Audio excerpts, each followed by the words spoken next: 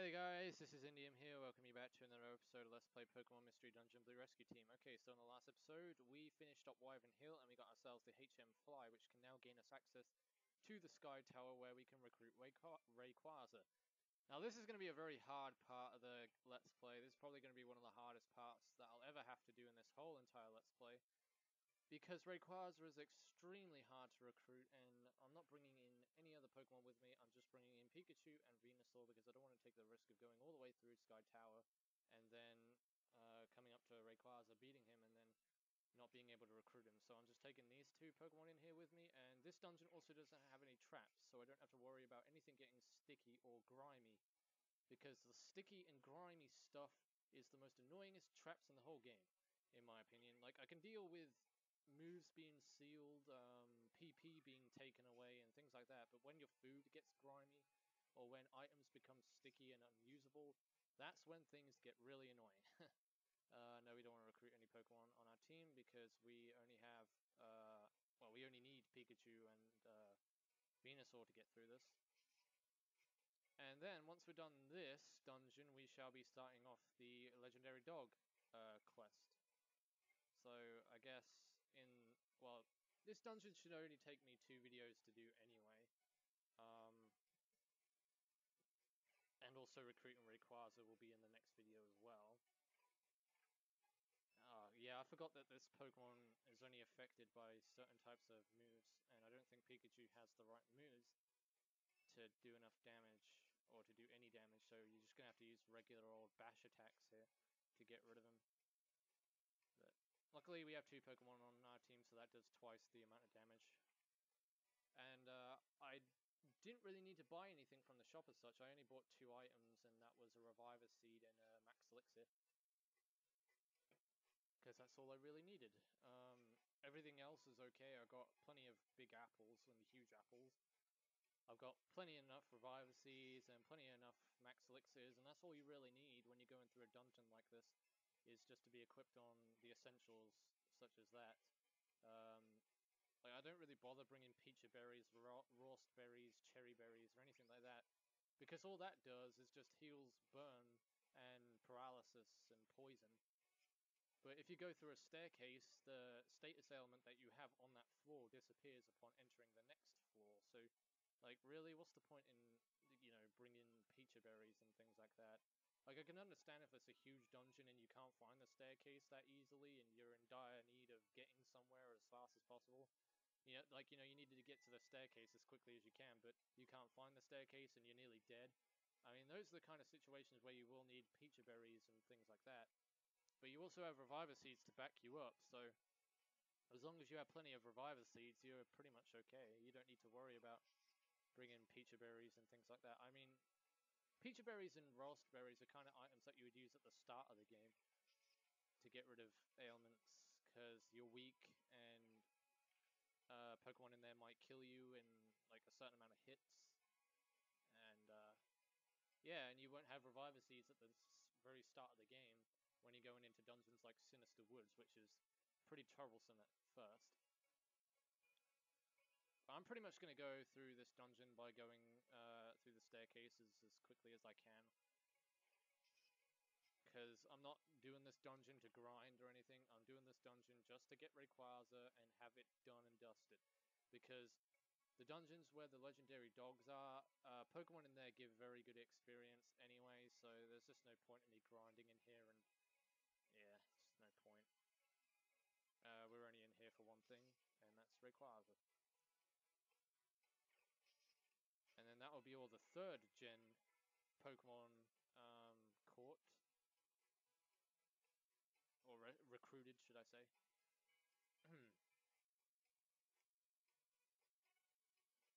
There might even be episodes where I do decide to do some bulletin board missions to get some money, or to boost up our rescue rank a little bit. Because I don't know what rank we are now. I think we're bronze rank at the moment. And above bronze is silver, and then above silver is gold, and then above gold is platinum.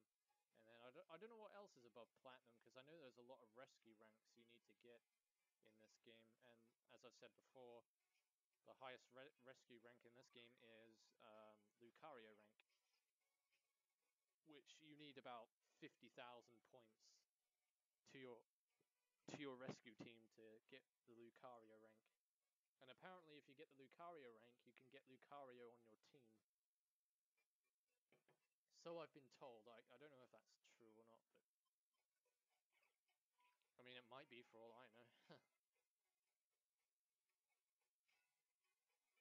And it was from a professional website, so it wasn't like from one of those shady websites that just stir up shit. It was actually a professional website that I looked it up on. I think it was GameFAQs actually. It was one of the GameFAQs guides. It said like the list of ranks, and it said what you would get if you when you actually reach that rank.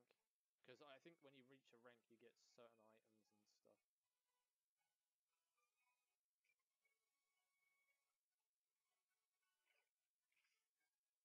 Also, at some point, I've also contemplated on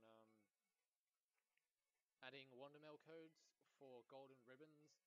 And what gold ribbons do is if you sell them to the Kecleon shop, they give you a lot of money for it. They give you about 3,000 Poké Dollars for each gold ribbon that you sell. So, and I think the amount of Wondermail codes that you can actually generate at a time is 16. So if we sell 16 gold ribbons to the Kecleon shop, we'll be rich in no time. And if we keep doing that over and over again, or I'll do it off screen, but if I keep doing that over and over again off screen, we will have a lot of money, and we'll be able to buy all the friend areas and everything else that we need. And we'll never have to worry about being destitute, because we'll have so much money in the bank that it's really... well, actually, it would be worth it to go ahead and do that at some point. And I'm running low on PP here. Yeah, I forgot how tough this dungeon was. Cough, cough. Remember what we did on part? I think it was part 35. We did this dungeon to actually beat the game. I know it was in the part 30s anyway. Yeah, I might have to use a max elixir here because Dig isn't doing anything against these Lunatones. Obviously, they're not affected by it, so we're going to have to use a good old max elixir here to save us. You know what song I've been listening to recently, and it's a really beautiful song. It's Xanadu by Rush. That song is so damn beautiful, I cannot even begin to describe it. It's probably one of the most beautiful songs I've ever heard in my whole life. I've just been listening to that on repeat for the past few days now. I just get lost in it. Like the lyrics make you picture a place, like literally, it makes you picture a place that you're in like a paradise, and you're in solitude, and you got no one hassling you. It's just you on your own on a quiet, deserted island in the middle of nowhere where no one can bother you, and you're at peace. And that's exactly how I feel like when I listen to that song. It's so amazing.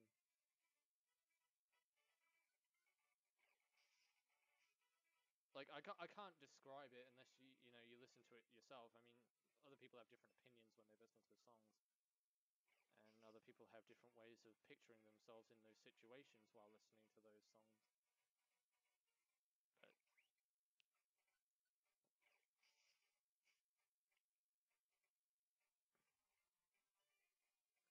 But yeah, it's funny to think that most of the music that I actually listen to is, brutal stuff, like heavy metal, hard rock, things like that. But like listening to something like Rush, Xanadu, that song is just so peaceful. There's something that I really like about it. I don't know. Like I've always had a soft spot for slow rock music because I've always liked Red Hot Chili Peppers. They're a good band.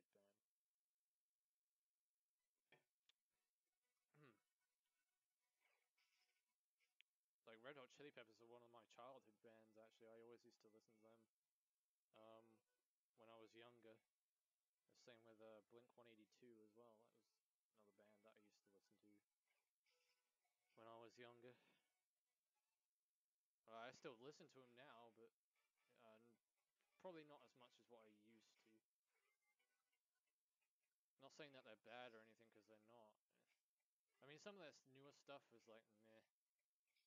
Like, some of their newer stuff is a lot more slower and a lot more pop-like sound. Because like, I'm not really a big fan of pop music. I'm gonna say that right now. I don't really listen to any of that stuff.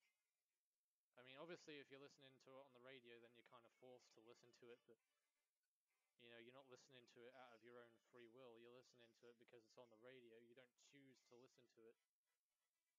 It's just that, you know, you need to listen to something to pass the time and make time go faster.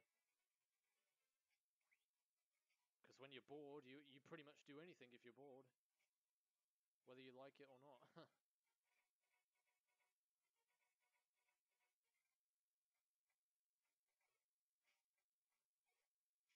Well, that's what I find myself doing anyway. If I'm bored and I have literally nothing else to do, and there is nothing else that I can use that, you know, that would actually entertain me, then I would find something to entertain myself, even if I didn't like it. You know, it's just a matter of passing the time is all that it is. Really.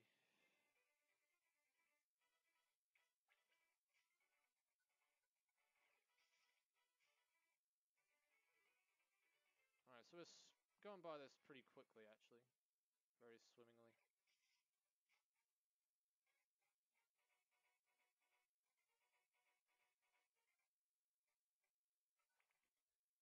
And when we get to the electric dungeon, the legendary dog dungeon, we shall get ourselves a Thunderstone and evolve Pikachu into a Raichu. Which is what I really want to do right now. That's the one thing I want to get done, is to get Pikachu to evolve into a Raichu. You don't understand the crunch that I'm having right now of having to get Pikachu to evolve into a Raichu. Because he'll be so much more powerful, and his defense will be so much more better than what it is now. And considering Raichu is the penultimate evolution for Pikachu, he will be at his most powerful state at level 40 or whatever level he so happens to be when I evolve him. Nice. The staircase was nicely placed there, because I hate going through dungeons that have hail weather. Because the hail weather pelts you and puts you into submission and kills you instantly. No, I'm joking. It's not that powerful.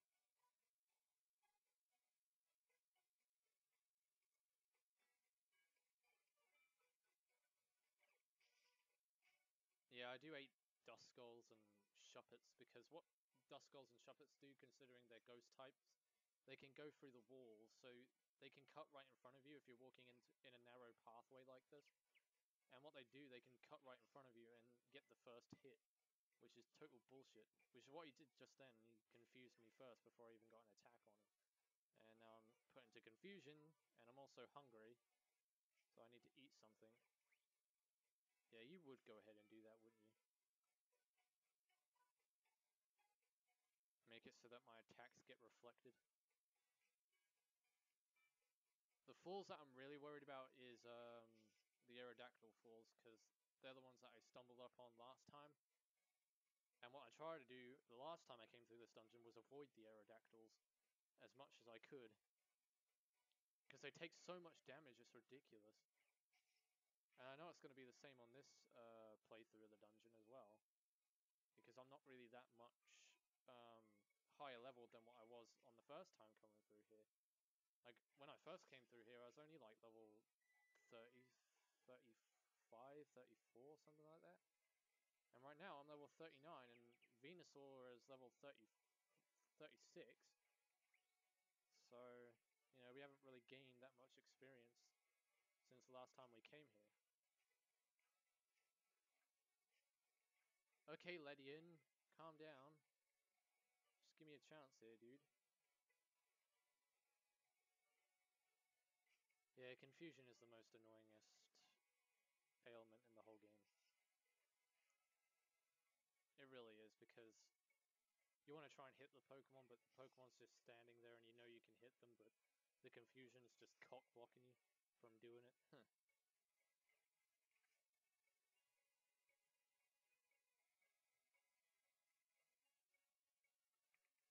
It's the same same with the other games as well. It's no different. You know what I need to do? I need to start playing some more Rare Replay. I was trying to beat Battletoads the last time I played it, and I managed to get to the Turbo Tunnel, and I still can't beat the Turbo Tunnel. So, yeah. Don't expect that to be a future Let's Play anytime soon, because I'm telling you, that game is relentlessly hard. Not an easy game at all. It's probably, like, it's on one of the hardest NES games, definitely. It's definitely on the highest of the top 10 NES games, I would say.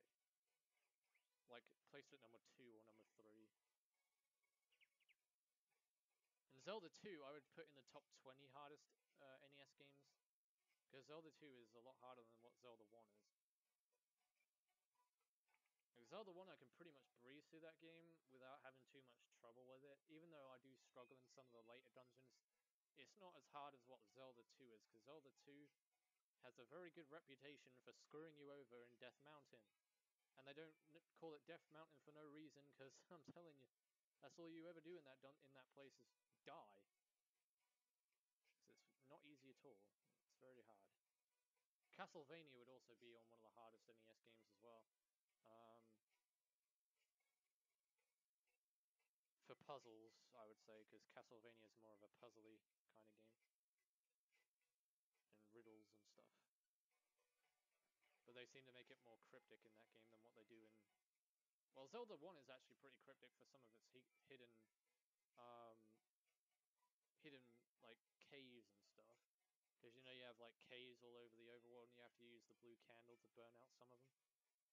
And in some of those caves, they have heart containers and rupees that you can get from moblins. So, yeah, I guess some of the stuff in the original Zelda game is cryptic, but not as cryptic as some of the stuff that's in Castlevania.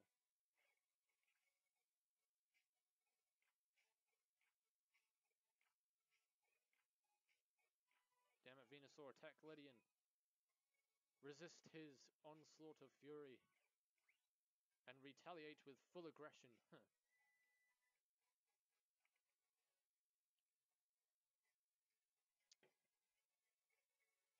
Oh yeah, I should go ahead and mention also that I'm not recording DKC3 today because I haven't done any catching up on it recently, so I'm going to try and do that tomorrow. I don't know if I'll be able to record tomorrow, but if I can, then I will go ahead and do that. I'll record some more DKC3 and I'll get some of that out tomorrow, if I can. Don't expect anything from me tomorrow because I don't know if I'm not going to be here. I'll only find out until tomorrow, and if I do, then like there's nothing I can do about it apart from record on Sunday when I get back.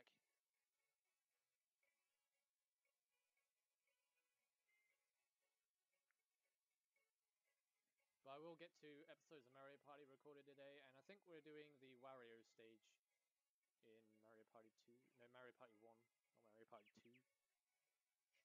Or it might even be the engine room, Luigi's engine room. That's actually got some of the best music in the game, besides Peach's birthday cake. And Rainbow, and the Rainbow course.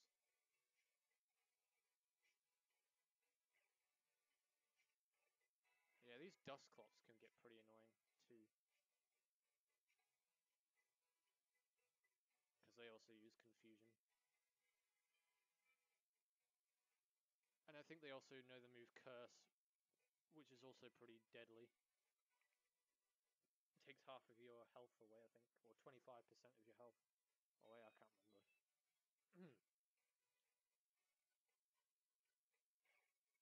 All I know is it's not pleasant.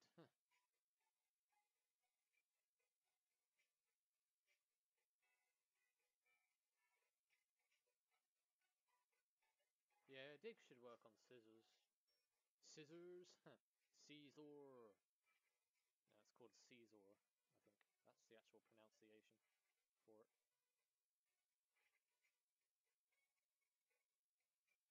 Alright, so these are the short falls that you get on floor 18 to floor 20. And then when you get to floor 20, they just gang rape you with a bunch of huge falls where there's no doubtably going to be aerodactyls and all sorts of nasty things. But I know we're drawing in close towards the checkpoint of the dungeon. And I don't think Dig works on soul rocks. No, they don't. Damn it. also a genre of music called soul rock, so I don't know if that's a implementation of the actual genre soul rock. Soul rock, blues rock, that kind of stuff.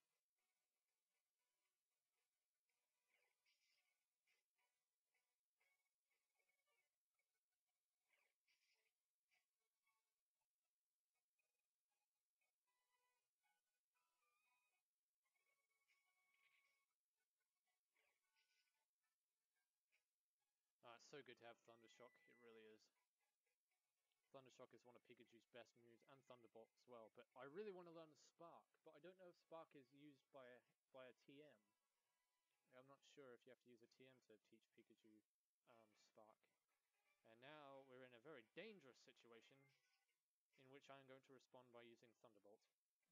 Hopefully that should clear things up a bit. Get rid of some of these Pokemon. I want to get rid of the Dusclops because they can use Confusion, and that can prove very nasty. So I'm going to try and get rid of them. I'm just hoping that none of my attacks miss here, because it can happen. Yeah, I took quite a lot of them out there just then. It's quite cool. Boom. Nice. Gain a new level, level 40. Sweet. That's even better. Alright.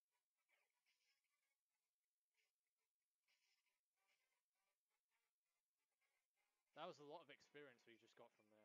See, Thunderbolt is a really good move because you can wipe out a whole load of Pokemon in one attack. And it works out quite swiftly.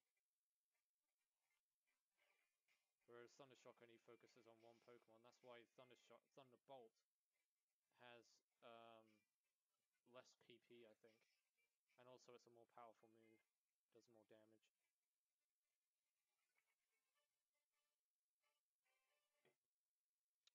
Or it might be 421. Yeah, it's 421. And that's where the long falls start to ensue.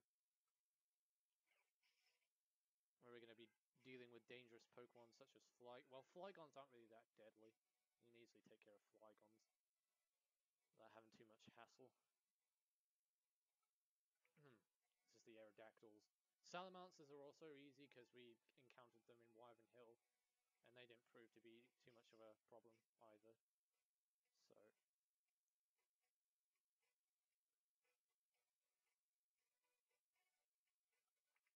yep, we're almost there now. 424 is the final four. Oh, here we go. Aerodactyls, right. I'm going to use Thunderbolt. Get rid of these two. Damn, Thunderbolt's super effective against those guys, huh? Cool. Oh yeah, because they're part flying type, aren't they? As well as rock. I think they're rock type. Rock and ground. Oh, how inconvenient. Or how convenient that there is the staircase right in front of us. Oh wait, is this... Oh, wait. Maybe 424 isn't the final floor before the checkpoint. Strange. Well, it must be 426 then, right? Unless there is no checkpoint, which is kind of scaring me now. You don't have to do this whole dungeon in one whole go, do you? I don't remember you having to do that. To do the whole dungeon in one whole sweep. Unless they just kind of put the checkpoint to a much later floor. Which is what I'm guessing. Because Magma Caverns had a checkpoint even though we beat Groudon before. So why wouldn't this dungeon have a checkpoint as well?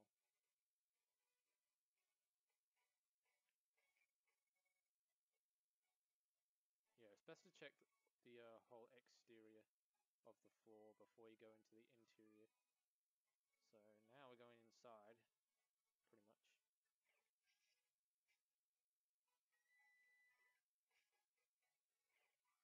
How come Venusaur is not using any Razor Leaf or Vine Whip or anything like that? He hasn't been using those attacks. But it says that his moves aren't disabled, so I don't know what's up with that. You know what, I'm going to try, yeah, I'm going to go on to his moves and I'm gonna see. Yeah. Okay, so switch them all on. There we go, that's better. That's just when you're fighting the boss. Just take his attacks off. So then it, you know, makes it easier for you to recruit the legendaries. Yeah, 426. I thought it was 424. My bad. Alright guys, I'm going to end off the video here and continue on the next episode. So in the next episode of Let's Play Pokemon Mystery Dungeon Blue Rescue Team, we shall do the next 10 floors to reach Rayquaza and hopefully recruit him. So until then, this is NDM saying thanks for watching, take everybody see you in the next video, and goodbye. Yeah, we didn't use too much items in that dungeon.